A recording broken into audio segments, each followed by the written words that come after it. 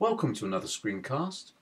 Today we're going to look at creating a scrolling text field within our Midsummer Night's Dream playbook. As you can see, I'm already prepared with a page on the right here which has the heading A Midsummer Night's Dream by Charles and Mary Lamb. So this is actually the narrative of the story written by those two authors, and what the intention is to put this text into this text frame that you see here, but scrolling, because it's a very, very long text.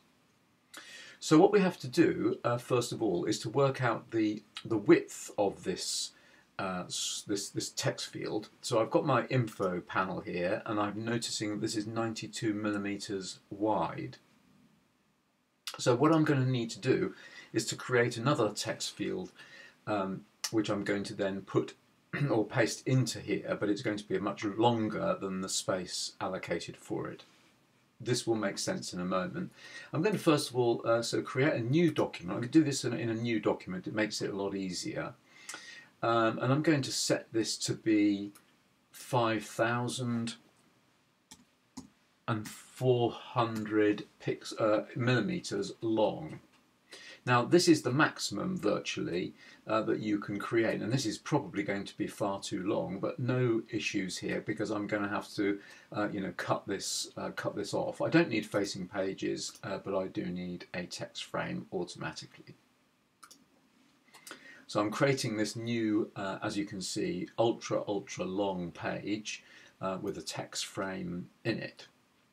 Now my text is available to me in another application, so I'm just going to copy this text and I'm going to paste it straight into this text field. Now what I need to do now is I need to just zoom in here, because what I want to do with my info panel open, let's just bring that up onto the screen, I want to actually make this text frame less than our text frame in the target document. If you remember, we had 92 millimeters, so you may see the width going down. I'm going to take this down to 84 or so. Let's see, 84 or so pixels, I beg your pardon, millimeters wide, so that will fit easily into our target text frame. Now what I'm going to do also is I'm going to bring this text frame now up until it meets the text. Now I have to emphasize that your maximum length of page in InDesign is 5,400 millimeters, so you aren't going to be able to make anything longer than this frame or this text that you see here. So essentially, this is fine. This is fine. This is very long, but it is going to work. Now the other thing I want to do before I do anything else with this is I want to make sure that I have in my paragraph styles the same. I need the body text essentially, so I'm going to load the paragraph styles. I'm opening this up. I'm going to uncheck all for a start, and all I really want, looking for, here we are, I want body text and I want body text first. Those are the only two styles I actually need. So now what I'm going to do is to select all of this text, and then with my body text I'm going to make that into the body text.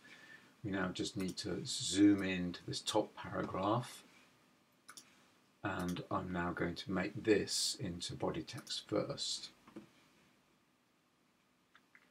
Let's just make sure that we're not using any extraordinary character styles. No, that should be fine. Now we also need to make sure by zooming out that we still have that in the text frame.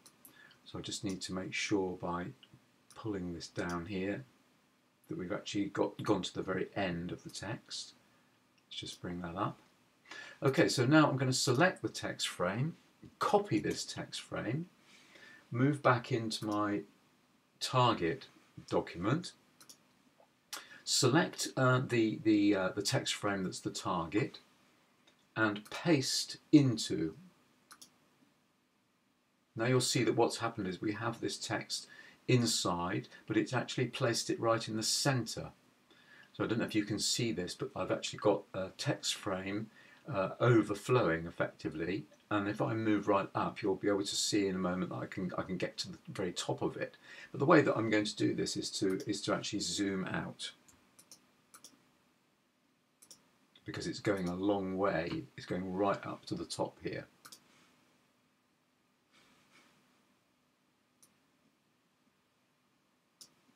And I'm going to grab this and bring it right the way down, well, to about there, so that I can see what I'm doing now.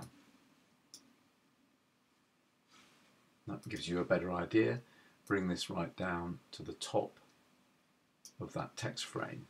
Let's now just have a look in here. And I also now need to move it to the left so that it sits at the left of that, giving me room on the right for my scrolling frame, my scrolling bar, as you'll see in a moment. Okay, so this text is now inside, and as you can see with these two lines, I'm pointing that out to you here, here, and here. That's actually the text frame that's overflowing inside this one that I've now highlighted. Now, having highlighted this text frame, in other words, the parent of this, I now need to create an object style, and in fact I've already done this, so I'm just going to select it. I've got something called scrolling text frame, and I'm going to show you what I've got in there. Nothing particularly significant about anything in the attributes for this particular scrolling or this text frame, except that under export tagging I'm using a tag called a div, in other words a division, and I'm giving it a class name of scroller. Now let's just say OK to that. Now the reason for this is that I will use my own CSS, my own cascading style sheet definition for this particular frame, and that is something that I'm going to now show you by dragging this onto the screen. So you can see that my div scroller has certain attributes. First of all, it's a relative position. I'm actually putting a border around it. I think that's quite important because it defines the area. It's only a 1 pixel solid silver border. But then I've got something very special here going on. I've got, what I'm saying is that the division or the block inside the scroller, in other words, this little item here is targeting the div inside the div called scroller. The overflow for that is automatic, but it has a scroll that is basic. These are sort of effectively to support all kinds of rules here in all kinds of systems, but essentially the Y direction, that is up and down, is set to scroll, whereas the direction to the left and the right, that is the X direction, is hidden, although hopefully we won't have any content going left and right anyway. Finally, this little rule at the bottom here is specifically for the iPad, to make sure that when we touch this with our finger, we will actually get a scrolling bar.